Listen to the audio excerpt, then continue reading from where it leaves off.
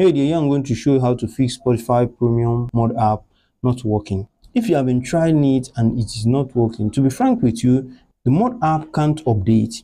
That's why if Spotify update their application, the mod app is updated. That's why you can't log in, you can't access it, and also you can also play the previous music you want to play.